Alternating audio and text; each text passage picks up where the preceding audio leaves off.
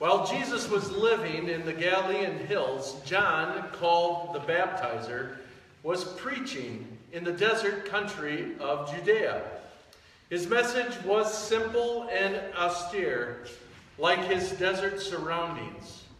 Change your life. God's kingdom is here. John and his message were authorized by Isaiah's prophecy. Thunder in the desert, prepare for God's arrival. Make the road smooth and straight. God dressed in camel hair habit, tied at the waist by a leather strap. He lived on a diet of locusts and wild field honey. People poured out of Jerusalem, Judea, and the Jordanian countryside to hear him and see him in action. There at the Jordan River, those who came to confess their sins were baptized into a changed life. When John realized that a lot of Pharisees and Sadducees were showing up for baptismal experience because it was becoming the popular thing to do, he exploded. Brood of snakes, what do you think you're doing slithering down here to the river? Do you think a little water on your snake skins is going to make any difference? It's your life that must change, not your skin. And don't you think you can pull rank by claiming Abraham as father? Being a descendant of Abraham is neither here nor there. Descendants of Abraham are a dime a dozen. What counts is your life.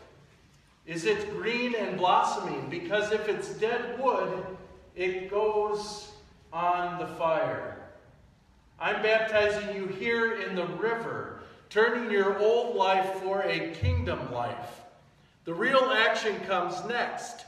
The main character in this drama, compared to him, I'm a mere stagehand, will ignite the kingdom of life within you, a fire within you, the Holy Spirit within you, changing you from the inside out. He's going to clean house. Make a clean sweep of your lives. He'll place everything true in its proper place before God. Everything false he'll put out with the trash to be burned. The gospel of our Lord. Praise to you, O Christ. You may be seated. Friends in Christ, grace to you and peace from God our Father, from our Lord and Savior, Jesus the Christ. Amen. Amen. Folks, I have the privilege of sharing the good news with you today. The Advent season for me is one of my most favorite times of the church year. Now, Easter is good too, of course, right?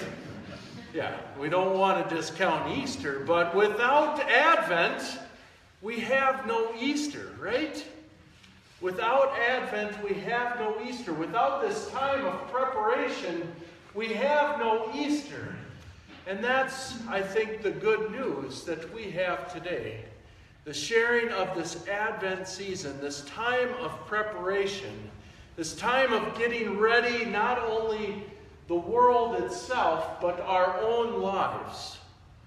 We live in this church that has been sharing the good news of this Advent season for about 1,500 years now.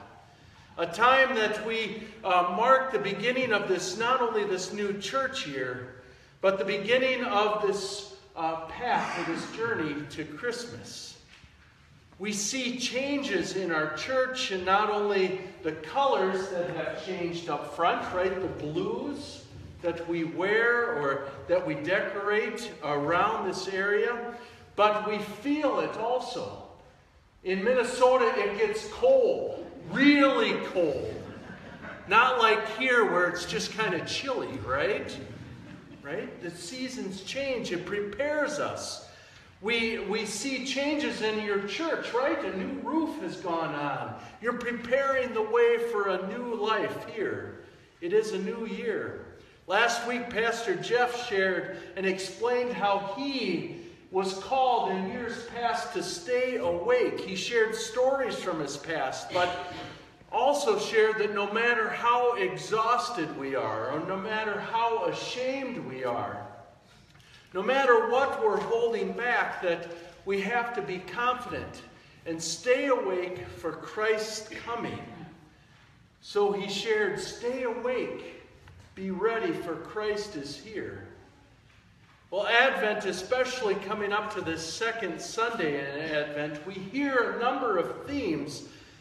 We read hope, we hear light versus darkness, we hear stories of watching and waiting, we hear the stories today of repentance, preparing and waiting for Jesus to come. For each time Advent comes and goes for me is a time of great anticipation and also great excitement. It's a time in which I just can't wait because I know the story that's coming. Well, with all these potential themes this Advent, I'd like to talk about this journey that we're on, using the practical aspect of this Advent wreath. The wreath is a tool in which we can move from week to week. It's a focal point in which each person, whether we're young or whether we're old, we can tangibly experience this faith walk with Jesus today. So focus today on the candles that God continues to reveal himself to us through Jesus as Jesus becomes flesh to us. Our first candle is that prophecy candle, a candle signifying the hope we get in Christ Jesus.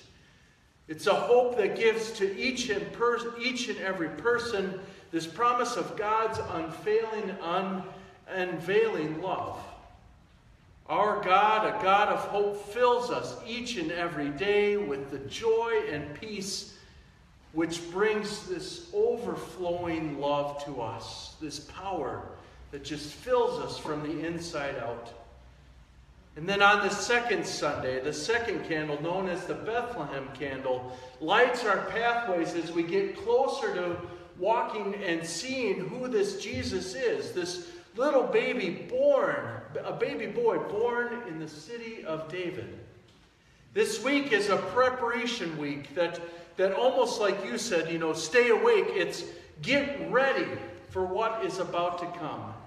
It's an opportunity for us to say boldly, for the word of God is coming. So did you hear me? The word of God is coming. This incarnate in this baby boy, a little baby boy. Well, this day, this week, and this time, as we hear in Matthew, rocked the world, right? As John the Baptizer prepares people's hearts and minds for what is about to come. From repentance to proclaiming God's presence is coming, through Matthew, through Paul's letter, I feel we are hearing God's message of overflowing love, which potentially draws us closer in relationship with him and brings us potentially a more giddy people. Is that a word that is used out here? I like giddy. No.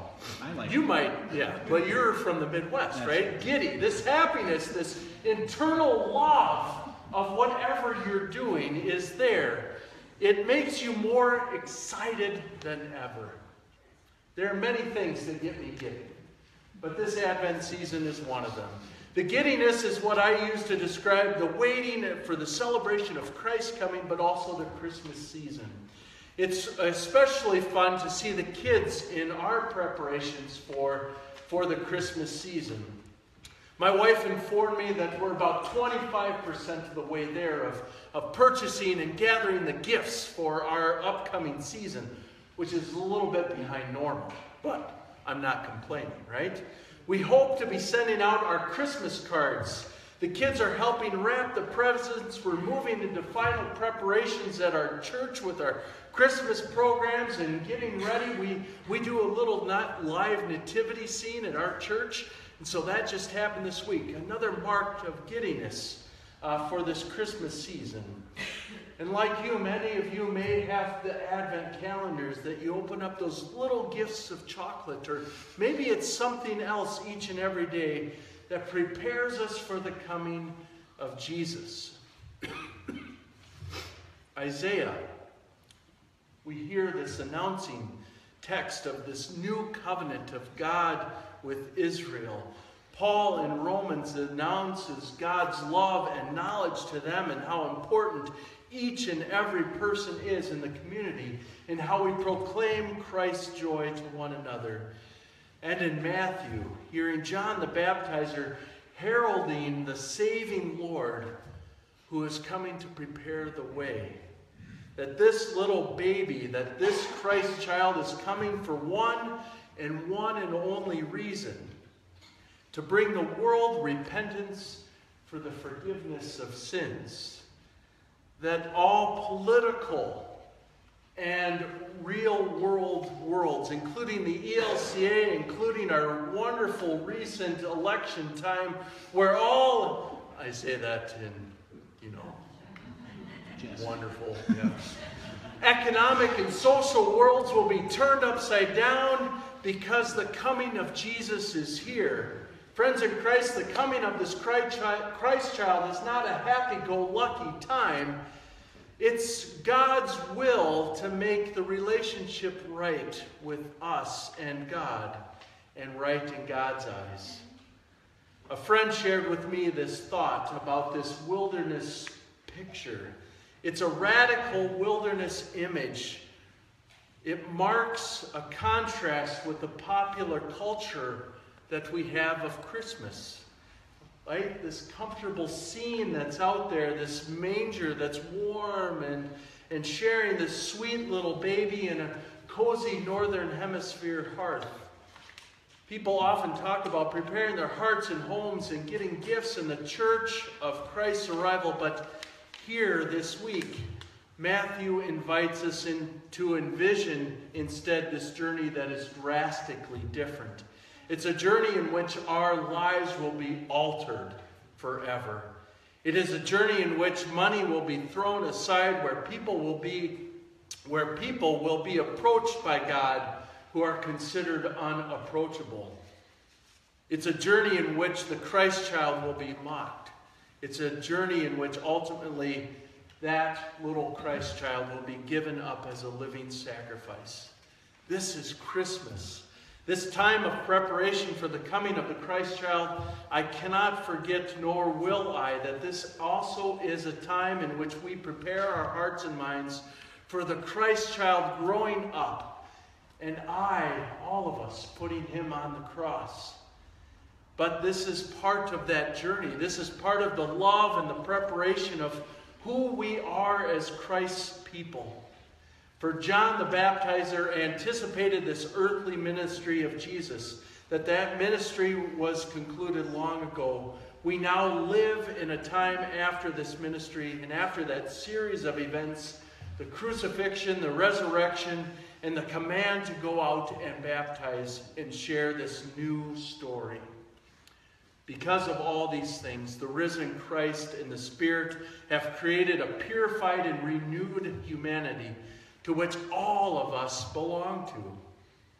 For we all cling to Christ in faith as purified and cleansed people, as people who declare that Jesus is Lord and that we have this wonderful gift to share with all the world. So today our Christmas can be warm and fuzzy, but friends, this week is about telling the story once and again about Jesus' birth, life, death, and resurrection as the true story of Christmas. So as we walk to Bethlehem with Mary and Joseph with this second lit candle, friends, be mindful of what is to come.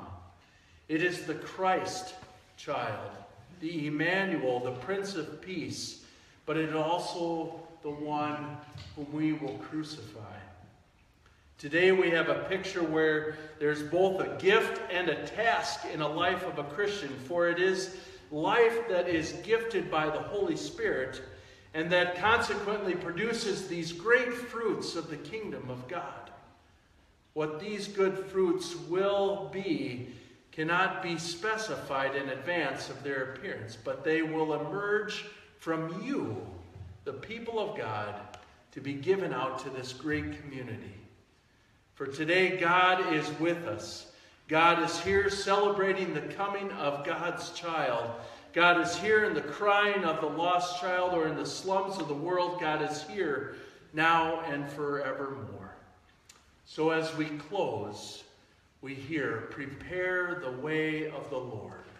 Repent, for the Lord is coming. The Lord is here. Amen. Amen. Now may the love of God strengthen and keep you in his peace, and may you feel the presence of God in all that you do and say, for we are God's people. Amen. Amen. Please stand and sing.